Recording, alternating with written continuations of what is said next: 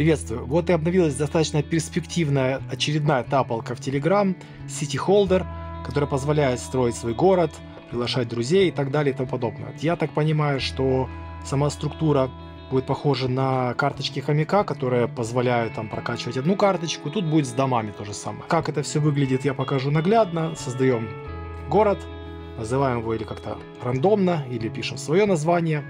Тут уже не имеет значения. Дальше интерфейс самой игры. В принципе, ежедневный вход нам дает бонусы. Это стандарт, как обычно. Механика у тапалки тоже не изменилась. Нажимаем, получаем монетки, там прокачиваем эти количество силы нажатий и так далее. Задания, которые можно выполнить, получить дополнительные бонусы разовые. Рейтинговая система будет в дальнейшем доступна. Интерактивный город еще в разработке, то есть как SimCity мы еще пока не получим его. Но вот такая вот функциональность, дорожная карта, которая позволяет посмотреть, на каком этапе сейчас находится сам проект и что он производит дальше. Теперь по самому городу. У нас предоставляются вот такие вот дома, здания, строения в разных категориях. По сути, точно так же, как я говорил, карточки в хомяке. Чтобы открыть один дом, надо будет прокачать другой дом на какой-то уровень. Чтобы открыть какой-то коттедж, надо, чтобы дом был какого-то уровня. Оно, в принципе, все логично, все последовательно, все указано, все описано. Никаких сложностей нет, все устанавливается последовательно. И от этих вот установок уже увеличивается прибыль в час. И заработок этого города происходит уже последовательно, увеличивается. Накопление происходит уже согласно вот этой системе. По настройкам все банально. Есть возможность включения вибраций во время всяких операций. Можно перевести на английский или на русский язык.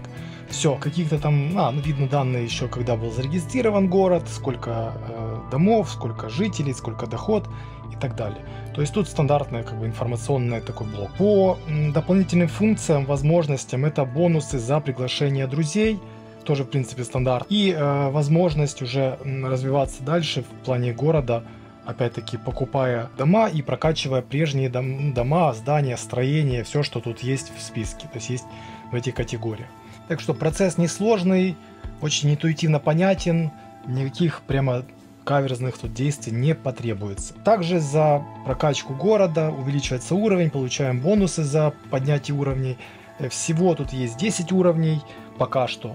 В данном случае, возможно, это и будет. И какие-то уже там ранговые системы, наверное, дальше будут как-то там развиваться и так далее. В целом, пока конкретно каких-то деталей неизвестно, ни про какие-то нюансы. Сейчас только задача, так сказать, улучшать город и приглашать в свой город друзей. И постепенно уже, как сказать, следить за обстановкой и за обновлениями от разработчика. Механика получения бонусов за тапание по экрану также осталась. Она, в принципе, классическая. Нажимаем на экран, получаем какое-то количество бонусов. У нас есть базовые 1500 нажатий. Мы их можем каждый раз обновлять. У нас есть 3 раза в день обнуление счетчика и заново 1500. Если мы прокачиваем уровень, уже будет 2000 этих нажатий. И цена нажатия, восстановления и так далее. То есть дальше добавится еще тапательный бот, видимо, который будет тоже как фармить. Через какое-то время будет собирать автоматически эти монеты и зарабатывать, кроме дохода в час, еще с этого тапания. На этом все. Вот сейчас в таком формате эта игра идет. Если будет интересно, подключайтесь, ссылка в описании.